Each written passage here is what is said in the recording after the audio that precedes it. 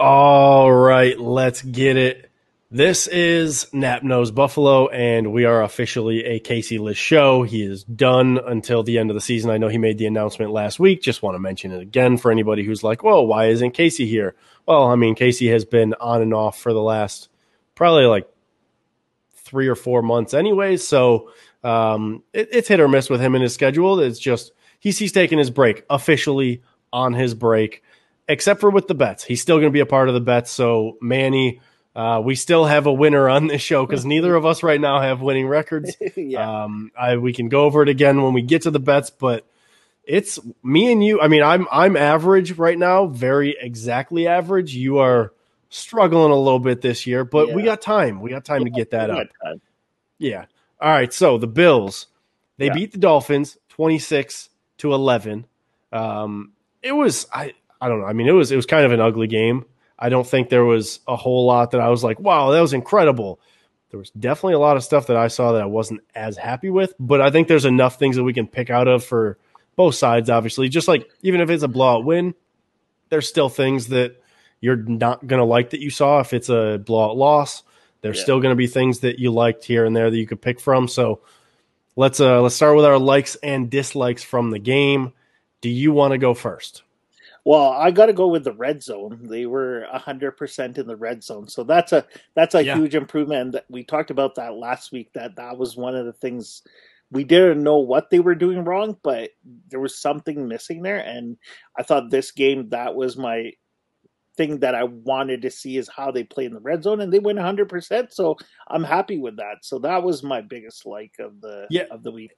And that was something we've talked about that. Yeah. I mean, each of the last 2 weeks we've talked about like what's actually wrong with it. We talked about it directly after the Titans loss. Then we talked about it going into this game. Like, how can they actually fix it? I don't know if they did everything that we said to do, which is fine. They don't ever have to, but they were able to get it figured out. It was nice to actually see them once they got there, because they struggled this week to get there. Yeah. But once they got into the red zone, they looked like that potent offense that we saw last year, which was just beautiful. And I'm hoping that kind of momentum can carry over, because Josh looked really good in the red zone. He looked like that commanding QB that we know he is. And, I mean, that little touchdown run at the end wasn't too bad to see either, you know?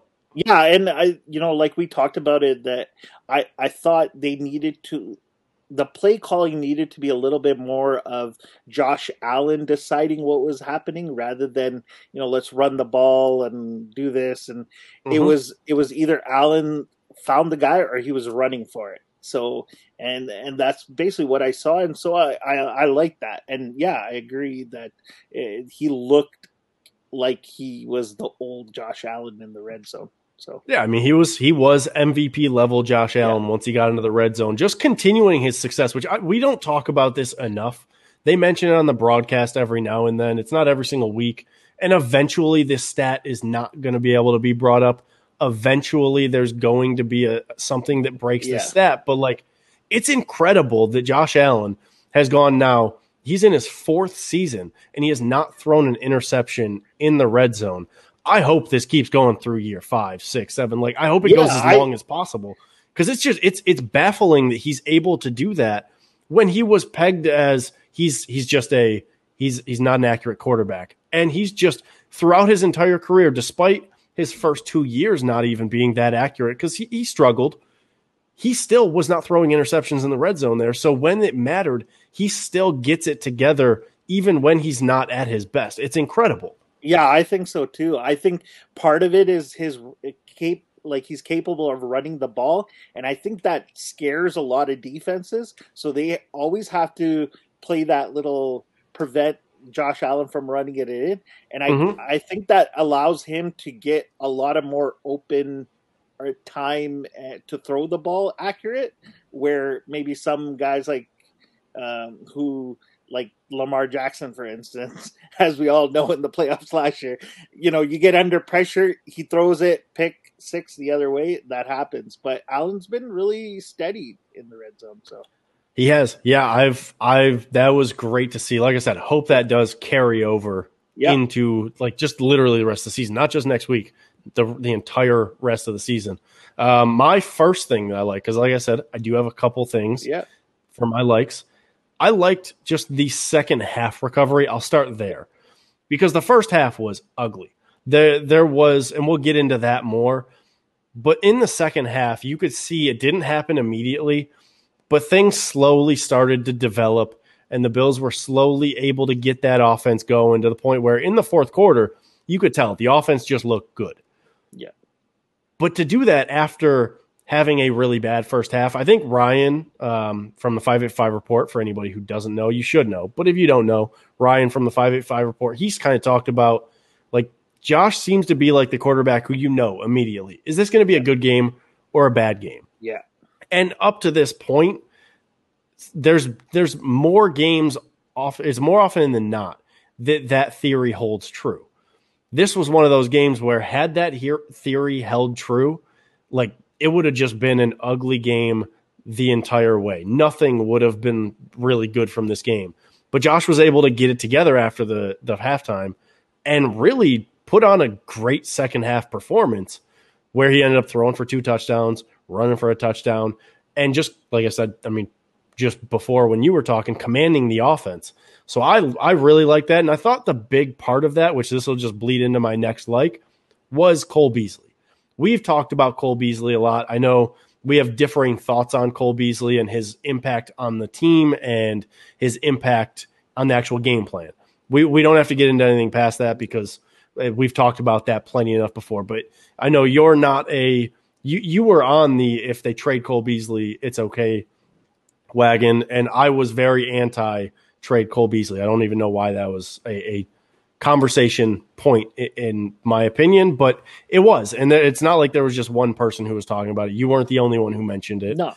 So it's not like it was this crazy idea, but I thought it was kind of crazy because of what he did on Sunday. Like I think he just kind of proved everybody, hey, play me and then throw me the ball, because when you do that, good things happen. And I didn't realize this until I think we were talking about it in the Fanatics chat, but there was, before this past week, there was 3 games where Cole Beasley played a lot of snaps, and then 3 games where he did not play as many snaps. When he played a lot of snaps, he got a lot of targets because he is supposed to be involved in the offense. For whatever reason, he didn't get as many snaps those 3 games, and of course his stats were down. But when he plays, and when he plays a lot, Josh Allen loves going to him because he is one of the best parts of this Bills offense. He's one of the most consistent parts of this Bills offense. And I loved seeing, like, it was literally like 3rd and Bs. Every single 3rd down, it was, where's Cole Beasley at? Get Cole Beasley the ball. Because he was just super consistent, and he made that offense go from a wide receiver standpoint. Because Cole Beasley,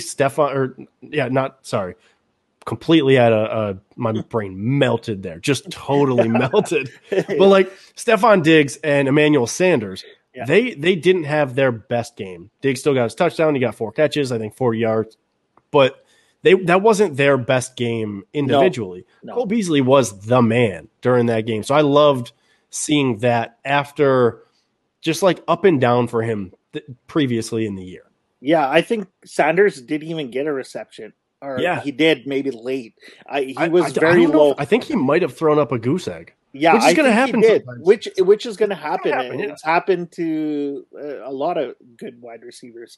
I agree with you. I think I was on more of the trade. Beasley was more because I think, when your team has a lot of depth, and I think they have actually decent depth at wide receiver. Mm-hmm.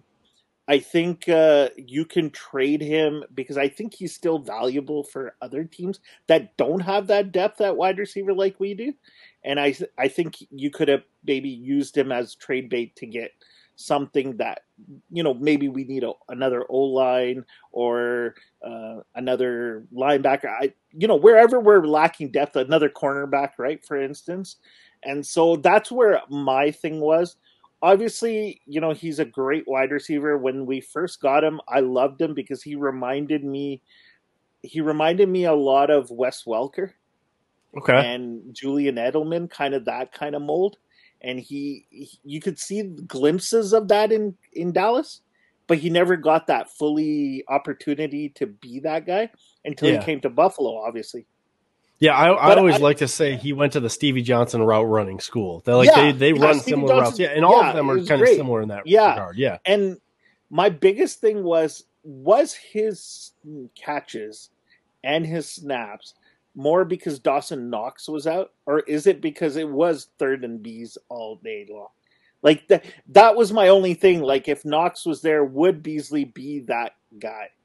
And he could have been. Like, I don't know. That's one thing when everybody's healthy. That's something I'd like to know, to see for maybe 3-4 games and see where is this game plan going. Is Beasley becoming more of the fourth receiver, I guess, rather than the third? Or is he becoming, after Knox kind of guy? Right? I think with Cole Beasley, I think we just obviously we know for a fact we have a clear-cut number one. The receptions might not have always been there so far this year, but Stephon Diggs is the number one receiver. Yeah. For whatever reason, he's not getting those same targets and whatever. He started slow. He started slow last year too. It was the latter half that Stephon Diggs really took over. He took off, yeah. But even still, like, we know he's the clear-cut number one. I think just the way this Bills offense is working right now, that number two could be Cole Beasley. That number two could be Emmanuel Sanders. That number two could be Dawson Knox, just depending on the week. Yeah. I think they have that type of talent where you have Stephon Diggs, you know that, and then you ride the hot hand. And so there's probably going to be some weeks where Cole Beasley snap counts down. Maybe there's going to be some weeks where Emmanuel Sanders snap counts down. Maybe there's going to be some weeks, and I don't think this is as likely, but when Dawson Knox is healthy, maybe there's a couple weeks where his snap counts down. You never know. I don't expect that as much, but I think just those three are just going to be interchangeably that number two option. Yeah, probably. And then number three and number four. And I don't think it matters. And because they can do that, I don't like the idea of moving on from him, because I really do think that there is a large drop-off from Emmanuel Sanders and Cole Beasley into Gabe Davis, Isaiah McKenzie, Jake Kumaro, anybody else they'll put in there as a wide receiver. I think there's a massive drop-off that we didn't expect. I think we expected Gabriel Davis to be in contention for one of those top spots, and he just hasn't been that guy this year. So I think there's a unexpected difference between those top three guys, and then you throw in Dawson Knox at that 4, and everybody else. So I never really wanted that, but I understand trying to get assets back, maybe an offensive lineman. That's a whole different discussion. Either way, I loved what I saw from just Cole Beasley in general. And then the last thing that I want to say is the defense. The defense was sneaky good against the Dolphins all game. Yeah. And it's weird because I was at the Bills backers bar here in Columbus, and people were like freaking out because the Dolphins were able to move the ball against the Bills in the first half. And they were able to still move the ball in the second half a little bit, but they never got points. And if you look at it statistically, they didn't really actually move the ball all that well throughout the entire game. They just would get like a first down or two on their drive, and then they'd stall out. And there was some things that helped them out and whatnot. And there was obviously some plays where the defense didn't look as good, but as a whole, over the entire game, they were they didn't let up a ton of yards. They only let up 11 points. Like, even on a day where they didn't look their absolute best, because they didn't look their absolute best the entire time, they were still great.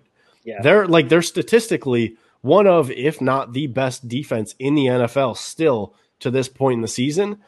So they can have those bad days and still look good. I am super excited about that. Yeah, I give props to the coaching staff. I thought, Daboll and Fraser and McDermott all struggled with their play calling in the first half.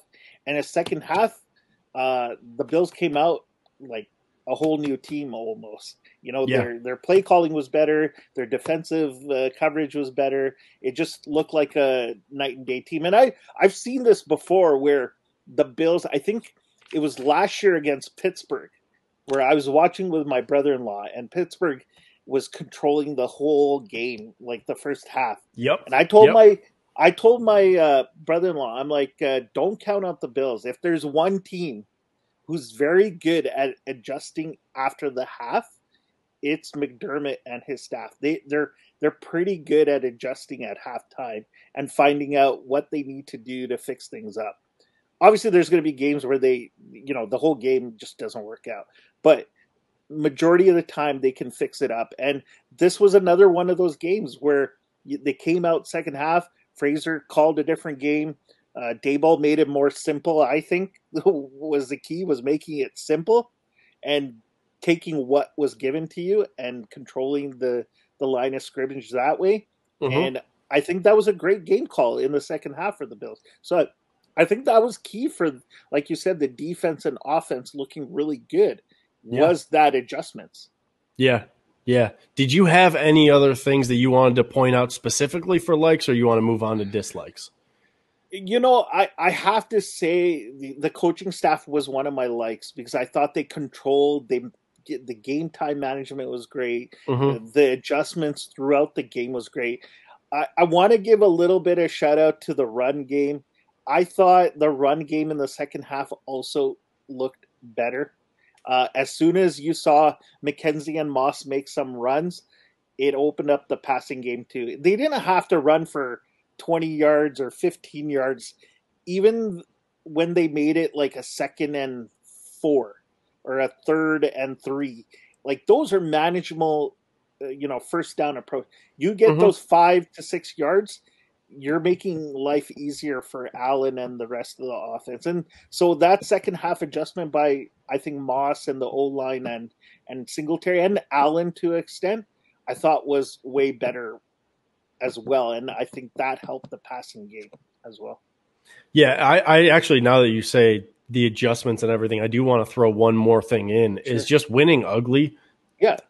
Like not every team, I don't remember who pointed this out on Twitter. It might have been Greg from Cover One. Yeah. But I think he might have been the one who would point out like all those other good teams that had losses because they couldn't win ugly.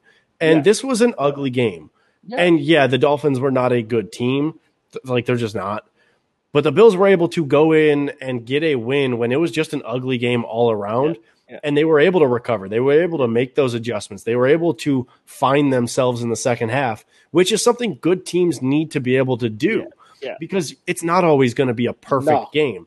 The game plan is not always going to work out perfectly like it did against Kansas City. Yeah. Like it's sometimes you're going to have those games where things just look terrible. Yeah. And you got to figure out, how do we change things mid-game? How do we find ourselves? How do we get back to our game plan?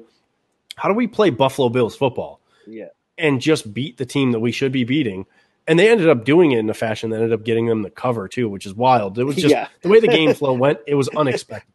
So I want to give one special bonus to Mr. 57-yard field goal, top 3 kicker, Tyler Bass. I've said it.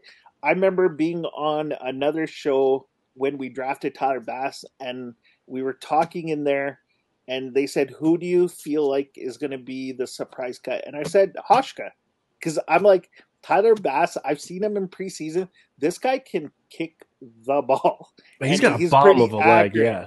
And he's pretty accurate. And it just showed it again on last game. That 57-yarder, I think he could have kicked it from 64. Did you see the kickoff? I didn't see this in game, but the kickoff that hit the uprights. Yeah. Did you see the screenshot of that? Where it was I was gonna save him for my winners and losers because he was on the list of winners. We could just throw him on the because I mean also special teams player of the month. I think October. Like Tucker. I think a lot of kickers like Zerline, Tucker, these guys get a lot of recognition. But I have to tell you, like Tyler Bass, if not already, is a top 3 kicker in my opinion. This guy has missed 1 field goal this year. He was pretty accurate last year, and this guy can boot it. And if you can kick like that in Buffalo, like You can kick anywhere. Really valuable, yeah, to be able to valuable. have the leg he has, and he did. I mean, last year at the beginning of the season, he had some struggles with his accuracy. Yeah, he had 2 misses right at the beginning of the year, and then he pulled it together the rest of the year. And I think he only had like 1 or 2 misses the entire rest of the season. And misses are going to happen. Like even Justin Tucker, Adam Vinatieri, all of the greatest ever, they all miss kicks at times too. Yeah, it happens. So misses are going to happen. But his consistency, it's to the point where he steps up to kick a field goal. And I'm not like, oh, like can he make this? Is he going to make this? He's stepping up there. And I'm like, no, Tyler Bass is going to make this. Yeah. And when he doesn't, I'm surprised because he's that good. And once again, just to get back to that kickoff, like I know he had the wind behind him, but that ball hit more than halfway up the upright. Like that was potentially a 100-yard kick. Just an incredible leg on him. So I'm super thankful that the Patriots drafted Rohrwasser or whatever that dude's name was that isn't even playing. I don't even think he's in the league now. I don't think he is. Some bad stuff with him too. But I'm so thankful that the Patriots just absolutely whiffed on that kicker, because then Tyler Bass was able to fall into the Bills' lap. Keep him around for as long as possible. Yeah, I think he's such a valuable asset, and he's so young. Like, what is this, his third year, maybe? Second. It's his second year. Yeah, second year, and he's already this consistent. Like, this is a guy who, like, McDermott has no hesitation to send Bass out. And that's what you want as a coach. You want a kicker that you're like, should I go for it? Should I not? He can kick a 60-yarder in Buffalo. It also gives the offense the ability to play a little bit more aggressively when you have that third and long, and maybe you're on like the 35 or 40-yard line, where some kickers are like, that's pushing my limit, because then you're kicking. I guess it'd be more like the 40. Yeah, probably 35 or 40-yard line, because then you're kicking a 50-plus yard field goal. Yeah. So some kickers at that point, it's like, oh, you're pushing my limit. With Tyler Bass, you're like, no, if it's 3rd and 10, I can still just take a shot. I don't have to, like, obviously the goal is to get the first down. Always will be. Yeah. But like, if we don't, we're not punting. We don't need to punt. We have Tyler freaking Bass. Yeah. He's going to kick a field goal no matter the distance. And he's going to make it because he's Tyler Bass. And so, love that. All right. Dislikes. I don't have as many dislikes. I still have a couple things, but we got to talk about the first half. The offense in the first half. And you mentioned it a little bit already. It just like the play calling didn't seem like it was there. And I don't want to put it all on play calling, because it's definitely not 100% play calling. There's instances where the play calling seemed to be odd, but execution also just wasn't there in the first half. So it's not like we're going to, or at least I'm not. I don't know where your thoughts are on this exactly, but I don't blame Brian Daboll 100% on the play calling for that being the issue. I think there was some things that were weird. Some play calls that were odd, some timing that was odd, like running on 2nd and long. I will forever hate that. I just don't like that move, and it seems like that's still been a thing that's happening. So I think we got to cut that out. But just in general, everything felt off. Like if the Bills were meant to, it felt like everything that each individual player was supposed to be doing, they just missed. Just a little bit too. Like it wasn't like anything was absolutely horrendous. Everything felt like it was just a little bit off to the point where the entire offense just looked bad. And that happened. So I didn't like that at all. And I kind of paired that with my second one, which was the running on 2nd and long. What did you have for your dislikes? First, I just want to say I agree with you. I think there was something just a little bit off. I think it was the first drive or the second drive. I can't remember. Allen was running, and he had Diggs coming right across, like maybe 10 yards out, and he tried to throw it to him. He could have ran it for the first down, but he decided to throw it to him because it was wide open, and he threw it a little bit high, maybe a foot higher than Diggs could catch it, and Diggs had nobody around him, and you knew right then that there was something just a little off in the game, because usually that kind of a pass Allen hits all the time, straight in the numbers, and Diggs probably would have had 30-yard reception, and that would have maybe made the momentum a lot different for the offense had he caught that, right? So I totally agree with you. But for me, the dislike, like if I had to really, like other than the first half, I totally agree with you. I think Matt Hack is still like Hack. Like every game, he's like, when they go out to punt, I'm just like, please don't shank it, please don't shank it. And he shanked it again, and Mm-hmm.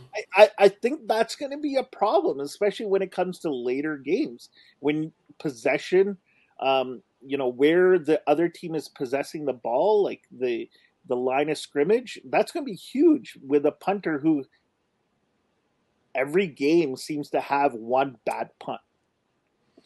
It's not good. So we mentioned earlier, winning ugly is a good thing to be able to Yeah, do. yeah, I don't think you can win ugly games against good teams if you don't have if you're just consistently losing the field position battle. The Bills yeah. didn't end up. I don't think they ended up having No, that no. issue over the entire course of the game because the defense stepped up and whatnot. But you're right. Like Matt Hack, something is just I don't know. I don't love Yeah, watching him punt. Tyler Bass and Reed Ferguson are extremely complimentary of him in terms of being a holder. It seems like that whole operation is going perfectly. yeah, But him punting, which is his main job, yeah. it's It's just a off. little it's off. Yeah, Yeah, it's not where you want it to be. So no. I agree with you there. And it's an interesting situation because the Bills did sign him to a 3-year deal. I don't know if Brandon Beane put any potential outs in it. So that's something to pay attention to. I'm with you. I I don't remember. love what I've seen from him so far. I remember when we signed him, Kevin, who's the Buffalo Fanatics, Miami Dolphins fan. I remember talking to him, and he questioned it too because he obviously he got to see him a lot, and he told me that there are games where you're going to be like, why do we have him as a punter? Like Mm-hmm. he has some great. He's good. I believe Kevin told me that, and I could be wrong, and Kevin will probably, if he watches this, he'll probably correct me. But I think he's very good at pinning the teams in that 10-yard line. Uh, If the 10-yard Bills line. already have good field Yeah, positioning, it yeah, feels like that's when he's the best punter he can be. But he yeah, doesn't flip the field. I remember hearing yeah. Joe Marino talk about that. Yeah, and I remember Kevin talking about that.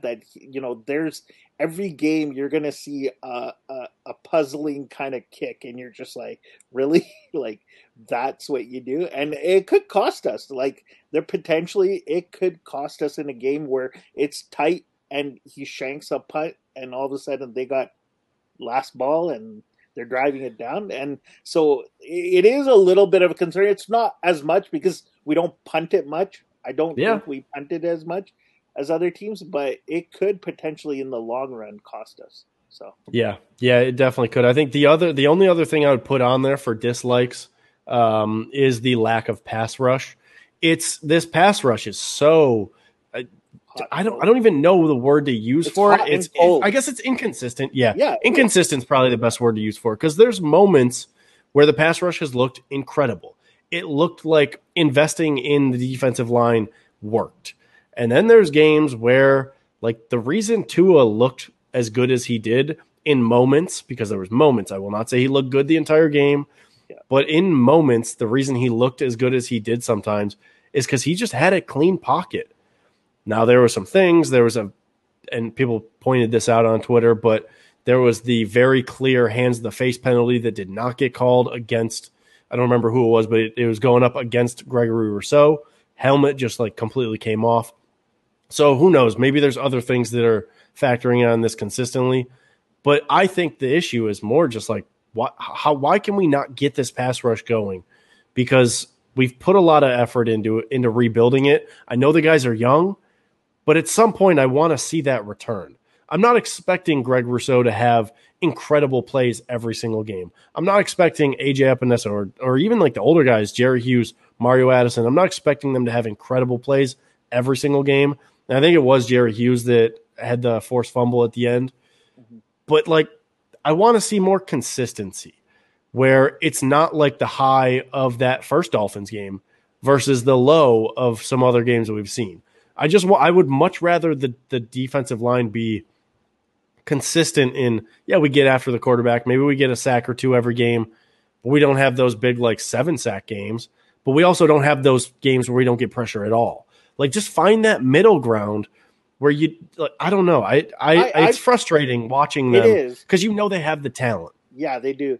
And I've seen them, like, even last game, I saw them, pushing that offensive line back towards Tua, but it Hmm. seemed like they just couldn't finish it. Like find that like one little step to get behind Yeah. them. They were pushing people back into Tua, but they just couldn't make that one extra move to get Hmm. around the guy, right?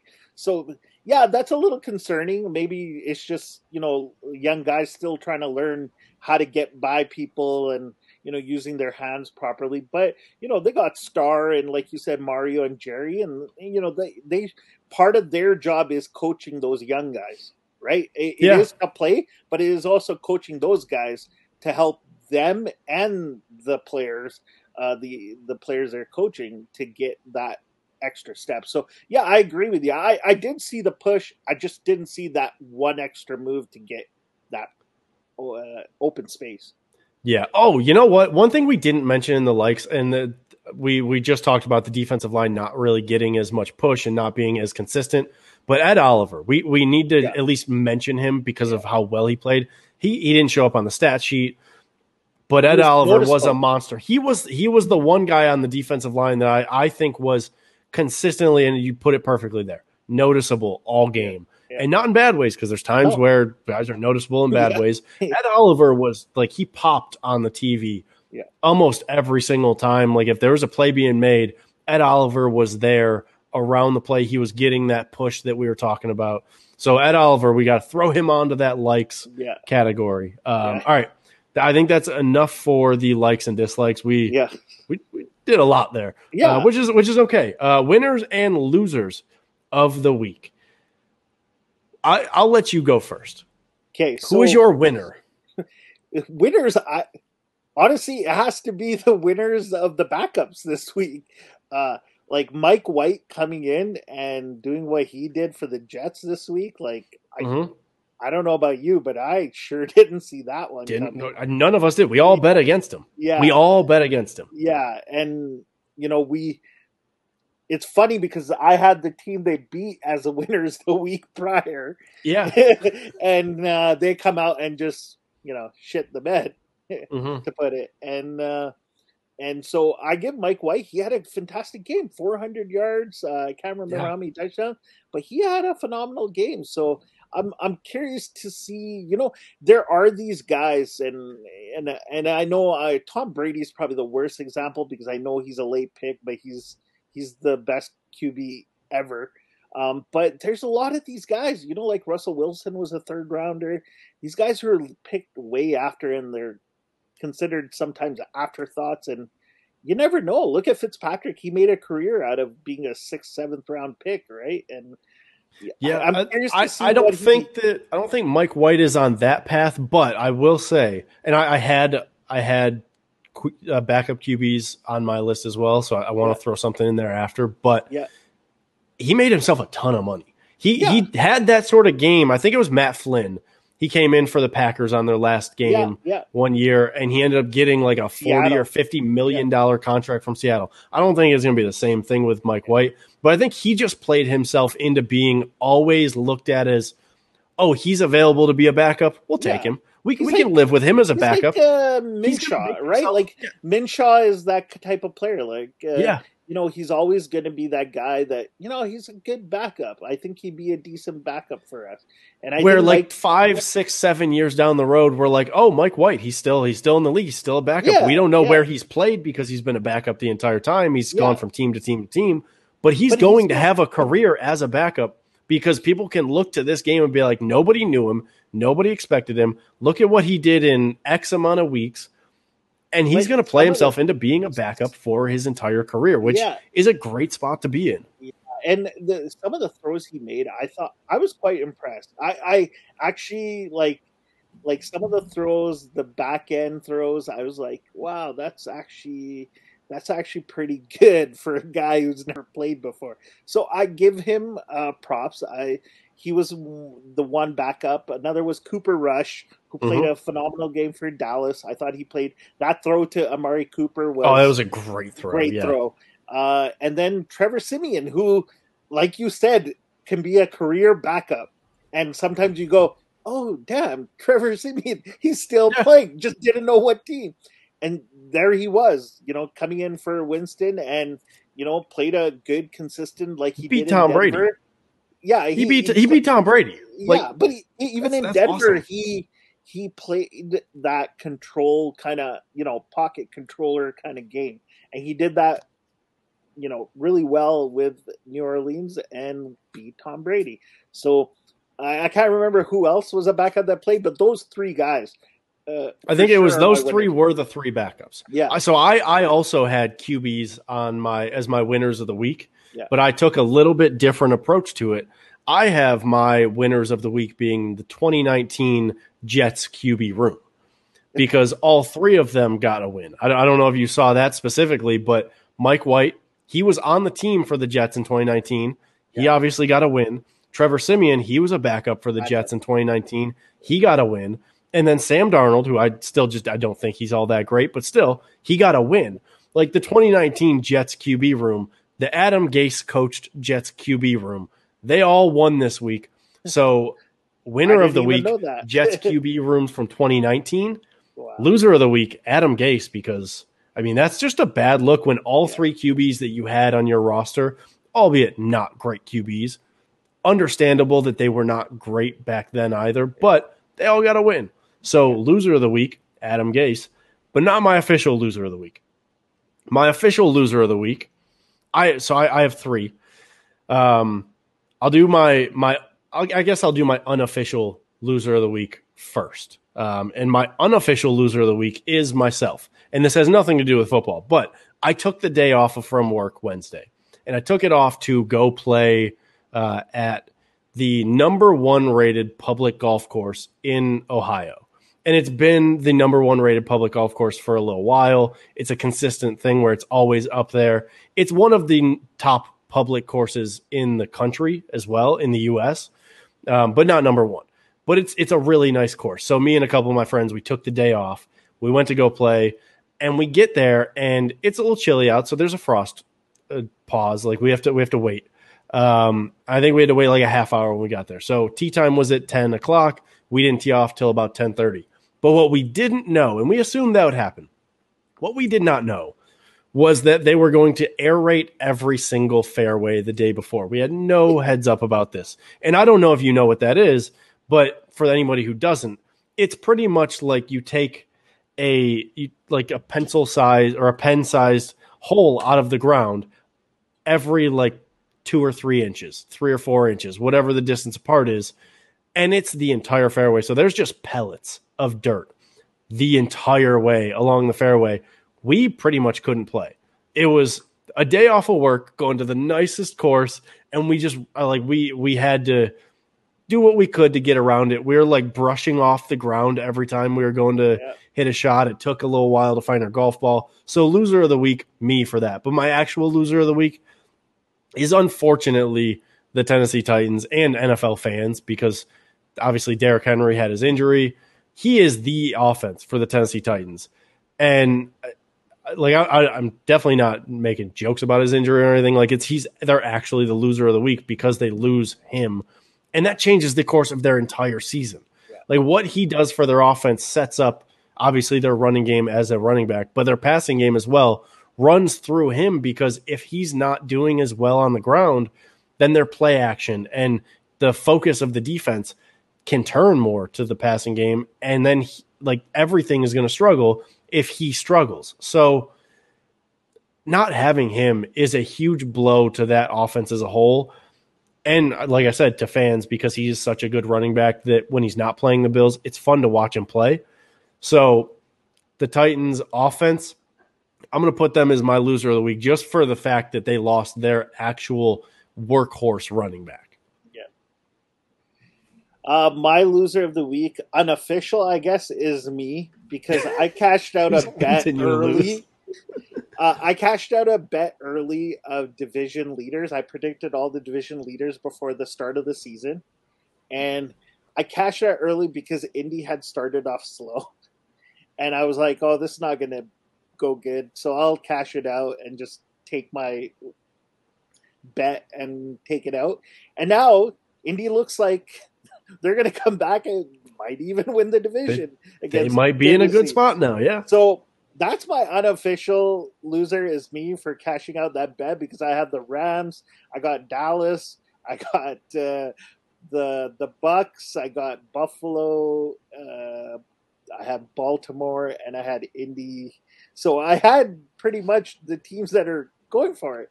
So Indy kind of scared me a little bit, but now I feel like crap because that would have been a good bet to keep.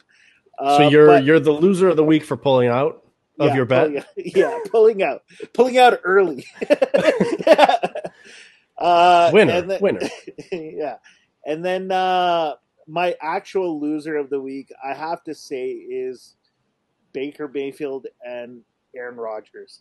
Aaron Rodgers, for the fact that this game, if they lose, could cost him the whole conference and the bye. And I think this could come back and bite him he could potentially miss 2 games, not 1, because of how many. Well, I think based on the days, it might depend on when close. They play. I'm not sure. Yeah, it'll be they close. Were saying it could be 2 games because he has to, after he does the isolation, he has to show 2 negative tests in a row. Mm-hmm. And so that could lead into the second game. And this potentially, and we don't know how Jordan Love is, and they got Blake Bortles as the backup now. The boat is back. And so this could cost, the NFC title for them in the first round. Could, yeah. It could definitely give them some problems, yeah. Yeah, and so that, I say loser of the week. He's a phenomenal player, but sometimes, that's a choice he made. That's his choice. Obviously, we respect that, but it could cost your team in the end. Yeah, it definitely changes the way the team's going to play when you don't have one of the best quarterbacks in the entire NFL. You're playing Kansas City, right? Yeah, it's totally different. The thing I will say is, you're not playing against the old Kansas City though. If you're going to have this happen against Kansas City, this is the year to have it happen against Kansas City. But still, it's you never know what could happen. Kansas City could turn on. You never know. Kansas City went from playing Aaron Rodgers and the Packers to Jordan Love and the Packers. So it is a big drop off. We obviously we don't know how Love will be, but obviously it's a big drop off. We don't know if Devontae Adams is coming back. We don't know. Scantling should be back. Lazard should be back, but it is. Green Bay has made it tough for themselves. The other loser, I would say, is Baker Mayfield, and this comes to OBJ, his dad, talking smack about Baker Mayfield. Is Baker the loser, or is Odell the loser in this? I was trying to figure that out. I don't know. Baker, I think they both because might be. Baker, we've said it consistently. Now people's fathers are saying it. You are just not his good father, enough. Though, I have a feeling that he might have his dad's password, and he might be the one doing all this stuff. He might. I don't know. Come on, man. First it was just everybody Baker's just doesn't have it. He doesn't. As much he doesn't, as but Odell doesn't have it to the point where he deserves to be talking like he's talking either. No, but the thing is, that's why I think they're both losers of the week. Yeah, Odell's not on. Kevin Stefanski said it. The team is going to operate as if Odell is not on the team. Moving forward, Odell hasn't been on the team. He's not on. He was told to go home from practice. He is not but there. He's been hurt so much. He's never either there. But my thing is that the word is just getting bigger and bigger on Baker Mayfield. I don't know why there's a love for Baker Mayfield. I don't understand it. I've never understood it. I guess his commercials are great and people love his commercials. Yes, they're good. But he doesn't have it. He doesn't have the it factor that Allen has. He doesn't. He doesn't have what Mahomes has. He doesn't even have what friggin' Tua has. Oh, come on. No. You've gone too far. You have gone. Okay, I've gone a little far. Okay, I've gone a little far. But Baker is a top 15 quarterback. He is that middle ground quarterback who, if the team is good, you can win with him. but he's not the carry a team type of quarterback. I think we all know that. So having one of your top wideouts just completely trashing you and his dad trashing you or whoever it actually is, it's not a good look. So I agree with you. I feel Baker's like a loser of the week. More players that are going to come out and talk trash about him. I don't know. I don't think there is, because I think teammates typically have been outspokenly positive about Baker. Yeah. So I don't know if I agree with that. I think Odell he's a head case. So it's a weird situation with him. But like people used to think Stephon Diggs was a head case, and now everybody in Bills Mafia loves him. And but that's also there's also a difference when you've been a head case now twice, because he did something similar in New York. It's not like this is a first go around for him. He had his chance where he did this, forced his way out, and then we all thought it was great, and it didn't. Like halfway through that year, or even halfway through the next year, you kind of knew it's still the same old Odell. Honestly, I don't understand the media and their Kool-Aid on like what kind of Kool-Aid they're drinking on Baker Mayfield, but I've never seen it. Look, we've talked about this a ton. I like Baker. I think he's a good quarterback. I don't think he's a great quarterback. He's a good actor. So that's kind of where we're at. He's gonna make a good amount of money after his career acting or in TV somehow. Maybe he'll be the next Tony Romo. Who knows? Maybe. All right, let's get to the bets. The 5 best bets of the week. That's what we have. We're doing Mondays and Sunday and Monday games. We're not doing Thursday night games just because obviously the show comes out on Friday. So it'd be stupid if we're giving you Sunday, or if we're not giving you only Sunday and Monday. If you want to pick with us, go ahead. If you want to fade us, that's fine too. I don't really care either way. If you fade me, you're in a standstill. If you fade Manny, you're doing great. If you follow Casey's picks, you're also doing great. If you follow Manny's picks so far, not doing as hot. So here's where the standings are. Right now, we have last week, Manny was 2-3. Again, he's been 2-3 every single week for an 8-12 record since week 5. I went 2-3 also. I am at a 10-10 record since week 5. Like I said, I am perfectly average in every single way. That whatever. We'll just move past that. Casey, 3-2 last week. What Casey would have said. He is 14-6 on the season. Casey's having a phenomenal season with his best bets, and like the 5-0 week really gave him an extra push. Yeah, but for sure. I mean, he's been the positive almost every. I think he's only had one losing week, so he's doing really well. I have his picks. At least I'll say I'm consistent. You are. We've all been consistent because he's consistently been the winner. Yeah. I've consistently been 2-3, then 3-2, then 2-3, then 3-2, and you've been consistently just 2-3. Yeah. So if you're gonna follow Manny's picks, just pick the right ones. I always say, I think I have the biggest balls for picking the riskiest pick. You've gone money line a couple times. Yeah. I have too, but you've done it more consistently. So I try to go for the big payout rather than the small payout like Casey does, because he likes things small. Jeez. Okay, we're gonna keep doing that. All right, I got Casey's picks here. Sure. All right, we got Casey's picks. He went with the Chargers covering they're going to cover 2. So the Chargers -2 versus the Eagles. He's got the Patriots -3.5 versus the Panthers. He's got the Texans covering 5.5 against the Dolphins. Bengals covering 2.5. So the Bengals -2.5 versus the Browns, and the Cardinals -1. I never know when you have a team that's favored by 1 point. Why not just take them money line? I don't know. Why not just take them money line? But he took them -1, so that's where we're at. So those are his picks. I'll go first, and then we'll finish off with yours if that works with you. Yeah. I have 6 that I'm debating between, and I think I just made it up in my mind which 5 I'm going to roll with. I don't know. I'm betting all 6, so I'll give you that extra pick afterwards.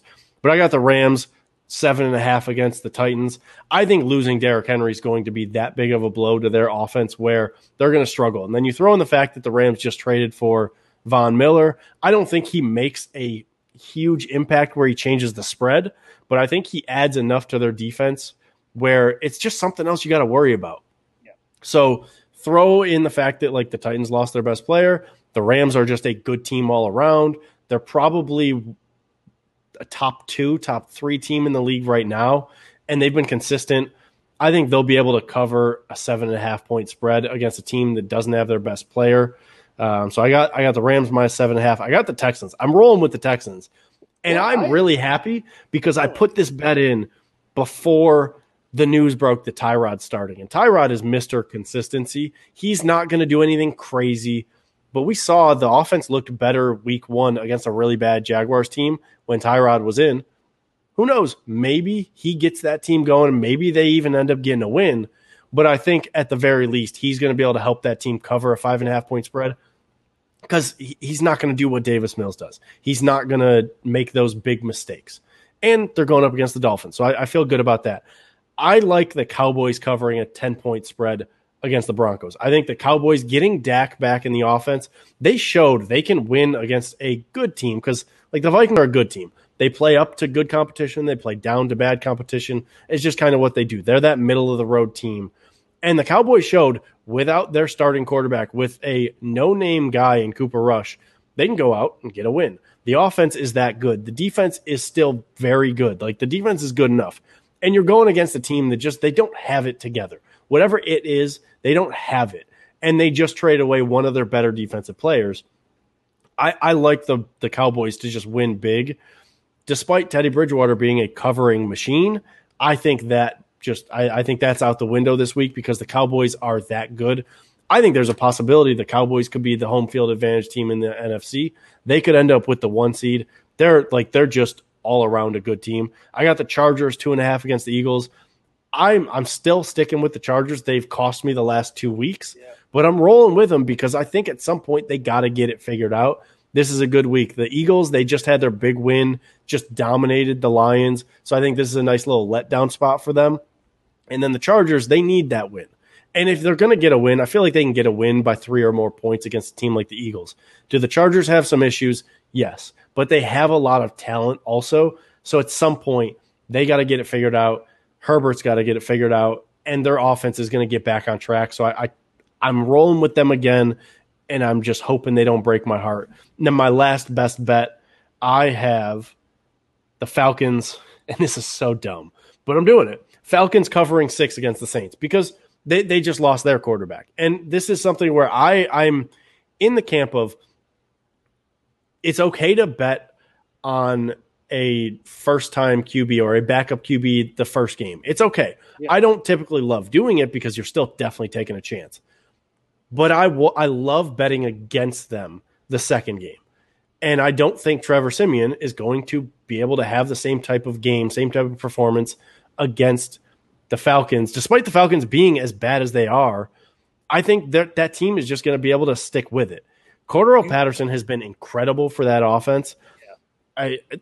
I don't know. I think it's going to be one of those ugly games where it's just maybe like a 20-17 game that just kind of gets whatever. I think the Falcons can keep it close, though, because I just don't think the Saints can do what they did last week enough to score all those points. I don't think the Saints' defense is going to be able to be consistently dominant to the point where they can stop the Falcons all the time. So I'm taking a chance on the Falcons going up against a backup quarterback in the second start. The other game that I had was the Raiders covering a 3-point spread.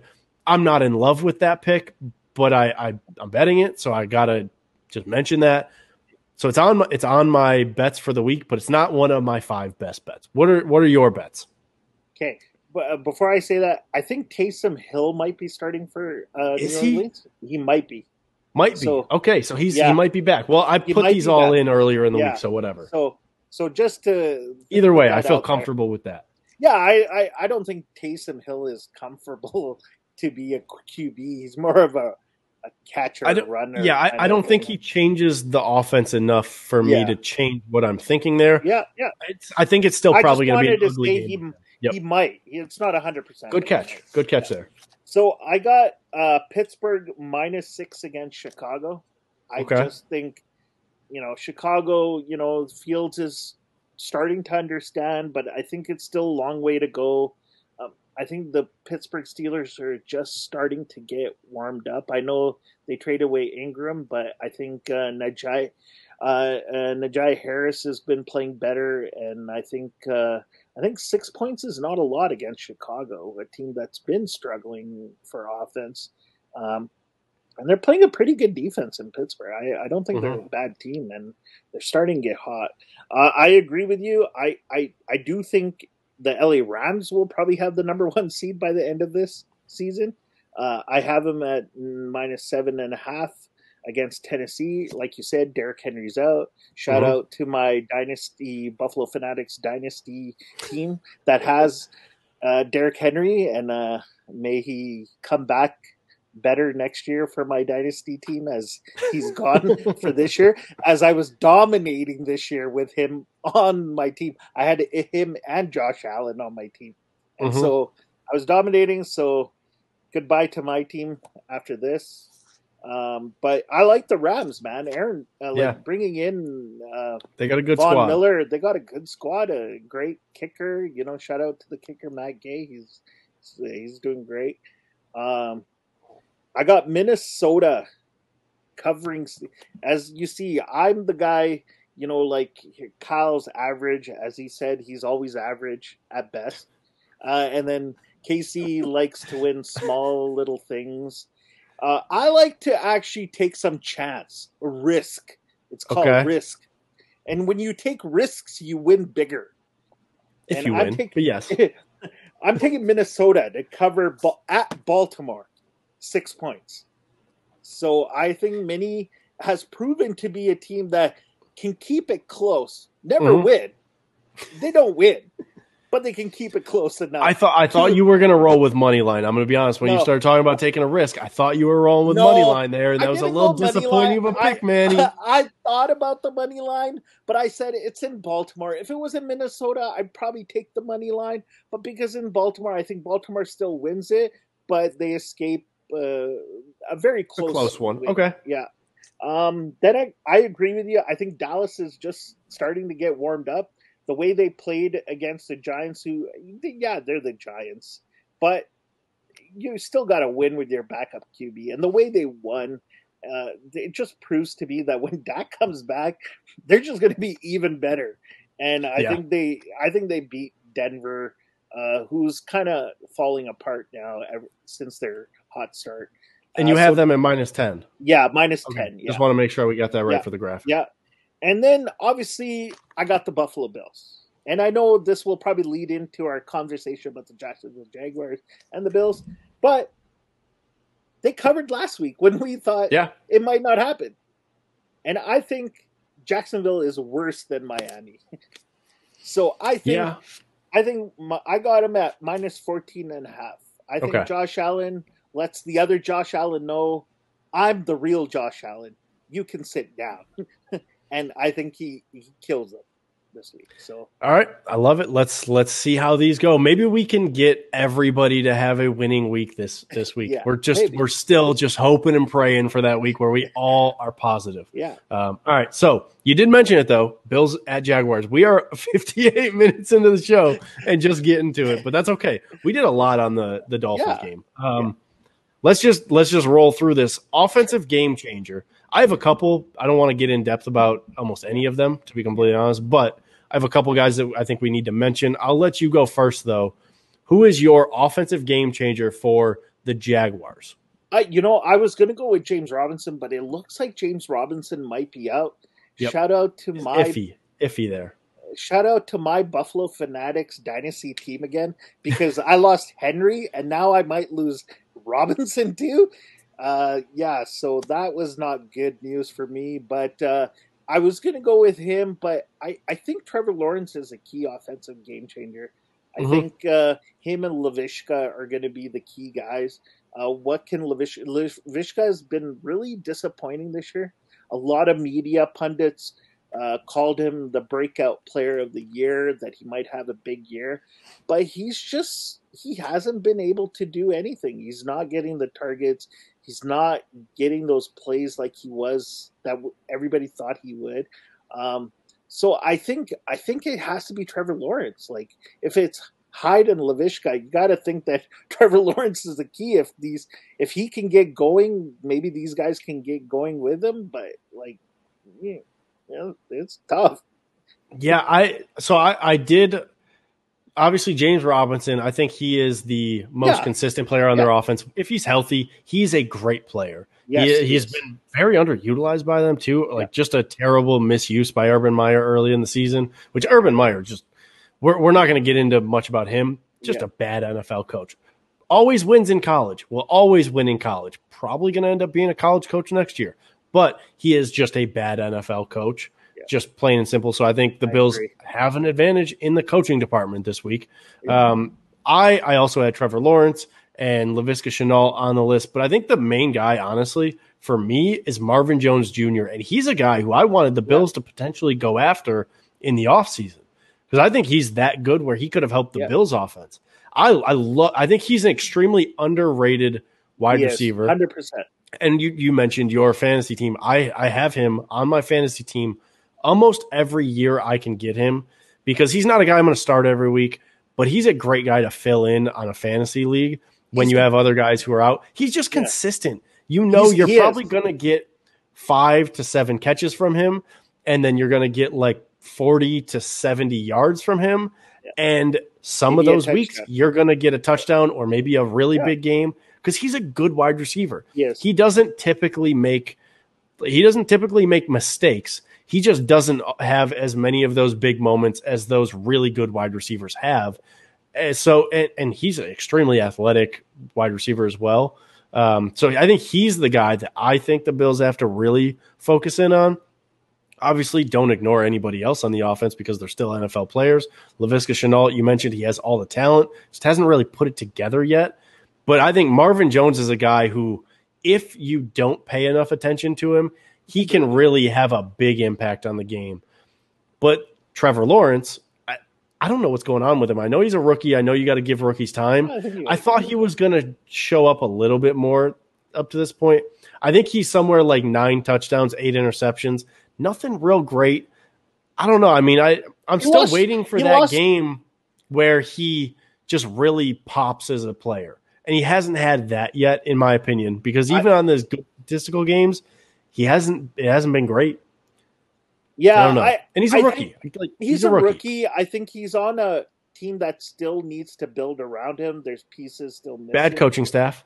Yeah, bad coaching staff. That never helps. We know what Gase did in New York, so we know what bad coaches can do around the league. But I think also he lost Chark pretty early. That's a big weapon to lose early. But I agree with you. I totally forgot Marvin Jones is there. That's how much I follow the Jacksonville Jaguars. Look, I wouldn't have remembered that if I don't go after him. I've had him in Detroit. I loved him in Detroit because he was the guy that, everybody double teamed Galladay and he would be always open. He was Mr. Dependable, basically, for Matt Stafford for those years he was in Detroit. And I agree with you.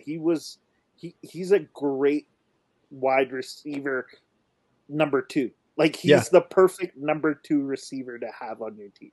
Yeah, he's the type of guy where like 14 out of 17 weeks, 14 I guess out of 18 weeks, because it's 18-week season now. 14 out of 18 weeks, he's Mr. Consistency. Yeah. And then those other 4 games, it could be like you don't know what you're going to get. Yeah.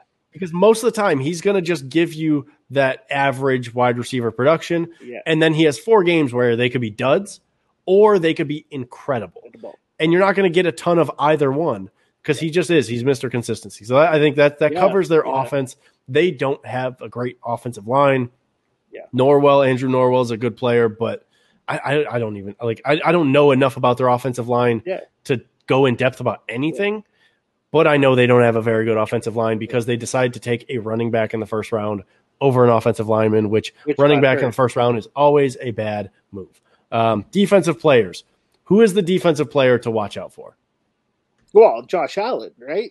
Yeah. I only had 2 on my list. He was one of them, yeah. Well, Josh Allen's a high draft pick that they had. And also the 7th pick, yeah. Yeah, he was a high draft pick as well. And, he's been pretty, average, I guess. Above average, I would say. Average to above average. Yeah, Yeah. he hasn't been. I He don't think he's doesn't. fully lived up to that top 10 pick just yet, but he hasn't been terrible. It's not like he's been a Yeah. bust. Yeah. And I also don't think he. Far from Aaron Maben. Yeah, like he doesn't have a lot of help around him either, I think. Yeah. I think part of it is having a good full defensive line around you, to help you. But if you're the only one who's trying to consistently get there, like it doesn't, it's not going to happen often enough, which is the reason why he's average to above average, right? His stats show that, right? Yeah. But I think he is the key guy. And especially, I don't know what he thinks of playing against Josh Allen, but I'm sure that inside of there, the people are going to do the comparison, right? Josh Allen versus Josh Allen. I've seen it already on Twitter, people memeing about Allen versus Allen, Josh Allen versus Josh Allen. I'm sure inside he feels like I got to show up a little bit here. And probably, yeah. Because I mean, if you just Google Josh Allen, he's nowhere to be found. Yeah, and he's still a good NFL player. Yeah, and he's just nowhere to be found because Josh Allen, Bill's Josh Allen, the real Josh Allen. Yeah, he's just been that great. Yeah, so there's got to be a little bit there. I think you got to be a little concerned with him because I think he has something to play for. To be like, yo, guys, I'm also Josh Allen. Remember me? Like that kind of game, right? Yeah, so yeah. I would be a little concerned there with him. Yeah, so like I said, he was one of the guys. Miles Jack is the other player. Yeah, I think you could probably name a couple of their secondary players too, some of their corners. They don't have like terrible corners, but nobody who I think is really noteworthy where I'm like, oh, like we got to make sure we're not thrown to him. Like they don't have that lockdown not corner. Since Jalen Ramsey, they have. Yeah. So I not like nothing against their secondary. Like I don't think it's just absolute trash. Like there's other secondaries that are bad all around. They're not bad all around, but they're not to the point where I'm like, oh, we got to talk about this guy. But Miles Jack is the type of player who he has like running back speed or wide receiver speed in a linebacker's body. Like he is the new age of a linebacker where he's not this massive guy who's going to just destroy you with every hit. He's not Brian Urlacher. He is the new age linebacker that can cover wide receivers, cover tight ends, cover running backs, and still be able to get physical enough as a linebacker to blitz and get around offensive linemen and do what he needs to do. He hasn't been as great. Like he hasn't been 2017 or 20 whatever before his injury. 2017, I think, was his one. Those were his best years. He hasn't been that as of late, but he's still a guy who can disrupt the game plan. Yeah. So him being in the middle of the field, him being able to do what he has to do or what he's able to do, it definitely affects the game. I think that's going to potentially slow down the running game because he's the type of guy who, and we saw Tremaine Edmonds has done this recently, get through the gap and get to the running back at the line of scrimmage because they have closing speed. Miles Jack has closing speed that can affect the running game. And when you don't have running backs who have they're not speed backs. We all know that. It's not at this point, like we're not saying that as like a diss. Or at least I'm not saying that as a diss. It's just more of like a matter of fact thing. Zach Moss, Devin Singletary, they're not speed players. Miles Jack has that closing speed that can make it difficult for them if they don't hit the hole early enough. So that's going to be a thing I think that you have to pay attention to with, can the offensive line open up gaps enough where Miles Jack and other linebackers have to pick and choose versus, there's only one place for them to go. So Miles Jack is just going to meet you there. So I think that's something just to pay attention to. So those are the guys I think on defense. The next thing would be the Bills' key to the game. What is your key to the game for the Bills? I think you establish the run. I think you still got to try to establish the run because as the season progresses, you're going to need that going into the playoffs. I think you try to establish maybe on first downs instead of second downs sometimes. But I think you got to establish a run, be it with, if it's Allen, it's Allen. If it's Moss or Singletary, whoever. But establish some kind of run that opens up the play action game. Because I think when Allen does the play action, that's when Allen's at his best. Because I think he can find the players. He gets a little more time. And he has space to run. So I think it just opens up the passing game a lot more. I think that's key. And just keep it simple. if they're giving you the 5-6 yards, take it. Yep. Take it. Tire them down. Get those long, 8-minute possessions, 8-minute drives, 10-minute drives. Get those guys tired that the defense by the second half is dogged, and you can really then start, killing them basically. So I think you could pour it on offense, those are the keys.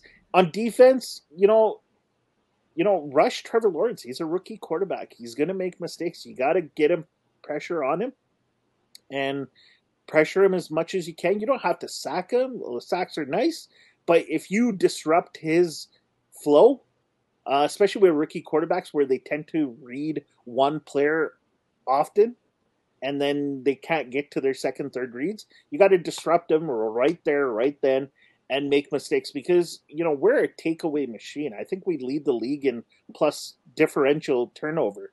I think the secondary has been incredible because it's incredible to be able to have the takeaway difference that the Bills have, despite not having the consistent pass rush. Because a lot of times you have a really good pass rush that causes the QB to, get the ball out quicker, and that's just like the secondary is just capitalizing because of how good they are. Yeah, and I think I think they're at plus 13 or 14 somewhere there. Somewhere around there. It's first in the league, though. Yeah, it's first in the league, and I think you disrupt him just a tad bit. It doesn't even have to be crazy, but I think our secondary linebackers are, they're playmakers. They're not. Yeah. They always aren't the best at coverage sometimes, you know what I mean? They're not the best. They're not the best athletes. You look at that, they're really playmakers. They're really smart players. They're smart.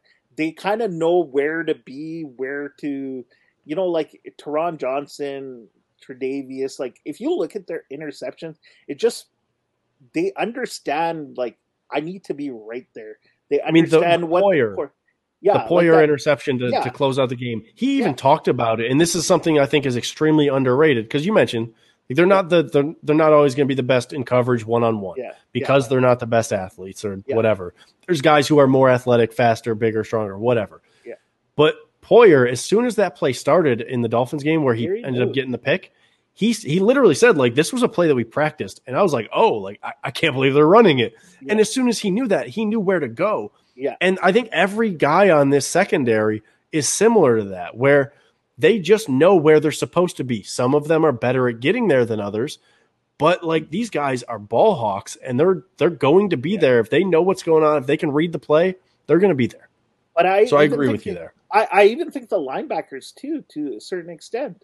I think Milano is a takeaway machine, and Edmonds hasn't been bad either. And I think AJ Klein comes from that kind of mindset from Carolina when he was in Carolina.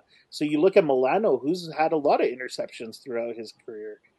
These guys are not the best athletes, but they're really, like you said, they're really smart. They practice, they study a lot, they understand, okay, if I see this is where I need to be. And you disrupt Lawrence, you're going to have a lot of takeaways. And these guys who know where to be they're going to feed off of Lawrence. They are. All right, so I'm going to disagree with you, and then I'm going to agree with you in a way. So disagreement comes with the offensive game plan. I don't think the Bills should be a run in order to pass team. I think they should flip it. I think they're a pass in order to run team, if that makes sense. I think getting – I know what you're saying. Those 5-yard passes.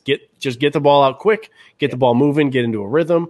100% with you there. I think the Bills' running game is better later on in the game once they've already established their dominance, and then they can get the running game going. I don't think the Bills' running game is as good early in the game, and it hasn't been pretty typically. I think you need to. They get the game going. They get the running game going as it goes. So I think that's where I would just differ a little bit. Not to the point where I'm like, don't run the ball. I'm never going to say just don't run the ball at all. I think you need to be able to run the ball a little bit here and there and then close out the game with the running game. But I think the Bills need to establish the passing game in order to open things up for the running game, if that makes sense. And if you do that, then the play action, maybe it doesn't come as early, but the play action is still there. So that's where I'm at for the offense. I think just scoring early and forcing the Jaguars to try and play from behind is the move. And whether that comes from having long drives that are kind of drawn out and you score touchdowns or scoring quick, whatever it may be, just building that early lead, I think that's going to be a good thing mentally for the Bills after playing in that tight game for the entire first half, almost 3/4 of the game. Where I agree with you is the defensive side of the ball. And I'm going to attack it a little bit differently. You said get pressure on Trevor Lawrence. I agree with that. I think that's great. I think what the Bills could do to really cause some turnovers and create issues for Trevor Lawrence is they can disguise their coverages. We've heard other quarterbacks talk about, and I think Tom Brady was one of them, about how Micah Hyde and Jordan Poyer, because of their ability to play off of each other and their ability to play within, the starting corners and safeties for this defense have been playing together for 3 to 4 years now. They know what they're doing. Like, this team can disguise coverages. This secondary can disguise coverages. And when you're going up against a rookie quarterback, albeit Trevor Lawrence has all the potential in the world, that offense does not. It doesn't matter if you have Trevor Lawrence. That offense that they run is very vanilla. It's a college offense. It's not a great dynamic offense. So if you have those disguised coverages, they don't know what's going on, and you can figure out a little bit what's going on. You're going to have the advantage. The Bills' defense, because of their ability to disguise coverages and potentially get in the head of Trevor Lawrence a little bit with that, they could confuse him. They could end up getting him to the point where maybe he holds on to the ball a little bit longer and then the pass rush comes into effect, or maybe the pass rush just gets going. But I think disguising coverages and trying to confuse Trevor Lawrence and make him make adjustments at the line that he's potentially not ready to make at this point, I think that's a way that the Bills defense could force those turnovers. I agree. I think disguising is huge. I think against a rookie quarterback, like you said, a quarterback, he's used to college game, adjusting to what is in the NFL is a whole different ball game. So I totally agree. The run thing, I might disagree. I still think to get that confidence in your team that we can run the ball, I think you still got to run in the first half, especially the first quarter, to just tell Jacksonville, we can run the ball on you guys too. Mm-hmm. And that's fine. We could throw. Yeah. These are type of games like this and the Jets one are type of games where you want to be able to run the ball. Because if you can't run against these guys, you're not running against the big guys. And that's fair. That's fair. And that's why it's just different philosophies. It's just two different ways to attack it, I think. Yeah. All right. Player predictions. I'm going to go first on this one. Sure. I'll let you go after. I will say my first prediction is Cole Beasley was on the injury report this week. If he plays, he goes for 100 yards. Not going to really have to expand on that because I think he's just going to continue to prove his importance to this offense. And you mentioned get those quick passes. He factors into that. I think the prediction I really want to make, though, there's a situation I could see happening. I don't know at what point in the game this is going to happen, but it's the Josh Allen versus Josh Allen thing that everybody's talking about. Everybody's got to make something up with this, so I'm going to roll with this too. I think there's a scenario this week where Josh Allen has a chance to sack Josh Allen, but Josh Allen jukes or stiff arms Josh Allen to the point where Josh Allen is on the ground. And Josh Allen runs by Josh Allen, and Josh Allen scores a touchdown. And so then Josh Allen is on the ground upset because he got juked by Josh Allen. And then Josh Allen is also in the touchdown, celebrating, flexing on Jacksonville, doing all that, celebrating with his team. And Josh Allen wins the Josh Allen battle. Did you follow that? That was a great. I have to admit that was a great prediction, and I could totally see that happening. It would be great. Like, what Josh Allen juked out Josh Allen. Josh Allen's right. Like, there's going to be some fun things that happen. I think just because of that. I'm excited to hear the announcers on that one. You would hope in that scenario they don't mess up the names, right? Like, who is it? Josh Allen got Josh Allen. I think it's James Lofton. I think it's the same tandem from last week from Miami's game. So it's James Lofton, and I can't remember who's usually with James Lofton. So hopefully James Lofton does a good job at announcing Josh Allen versus Josh Allen. My prediction is one of the running backs gets 100 yards rushing. Okay. I think this is the game that if we want to see 100-yard rusher, I think this is the game that we might see one. And the other prediction I'll say is Emmanuel Sanders, I think, had a goose egg last week. He's not getting a goose egg this week. Big time recovery. I think he's going to be the leading receiver of the game for the Bills, and maybe a touchdown in there. But I love your Josh Allen versus Josh Allen. I hope that happens. I was trying to formulate that. I was trying to write it out a little bit to the point where I got as many Josh Allens in there as I could. Come to Josh Allen and say, "Who's your daddy, Josh Allen?" Just call him Josh Jr. at that point. Yeah, right? Like Josh Allen Jr., thank you for coming out. Yeah, all right. Over-under is at 48.5. The line, you already mentioned it, is 14.5. Yeah. My score prediction, I think the Bills win big on this one. Yeah. I don't even really think it's a close game. Obviously, you have to respect every team because they're an NFL team, but I just don't see – Jacksonville is just a mess. They're an absolute mess from top to bottom to the point where they weren't even giving their guaranteed starting quarterback for the year, who's a rookie, reps in the preseason like he should have been getting. So, they've been a mess from the entire time. Urban Meyer, I don't think he wants to actually be there. It's a weird situation. I don't know why they hired him in the first place. They don't have a well-run organization. I almost said a good-run organization. They don't have a well-run organization right now. Yeah. I think the Bills win big. I think the offense shows out 38-13. That's my score prediction, which means the Bills cover the spread, and I'm going with the under on this game. Is that right? Yes, the under. Yeah. No, wait. No, I'm hitting the over, 38-13. Yeah, I'm hitting the over. 41. Right. Yeah. Over and cover. Yeah. So as I said, I already said 14.5. I think that's easy for them. I think they're going to hit 40 points this week. I think this is a game. You get a 100-yard rusher. A big game from Allen again. Probably even a defensive touchdown. I could see that happening too. I think they win big. They score 40 points. If I'll guess, I'll say 48-10. 48 is an insane prediction, Manny. That's an insane prediction. I think that might be. Was that the exact score of the Bills Broncos game last year? Yeah, 48-10. 48-10. Okay, all right, we'll roll with that. I saw New England played the Jets, and I'm like, if they can score that many, if they can do it, the Bills can do it. Yep, Bills can do it too. Possible. You're right. And they did against the Jets, and I think Jacksonville is, if not as equal to the Jets, I think they should be able to put up 48. That's a wild prediction to make, but I love it. Let's get bold. Why not? Right? Yeah. I got passing touchdown, rushing touchdown. I got defensive touchdown. Hey, heck, Isaiah McKenzie, run one in for a touchdown. I don't care. This is the game where you expect them to go lights up. This is the game. You want to see it for the entire game. Yeah. I think because the Bills went lights out halfway through the third quarter and on against the Dolphins. They played really well. Yeah. I want to see that for the entire game. When you're as much better of a team as the Bills are than the Jaguars, just be the better team the entire game. Yeah.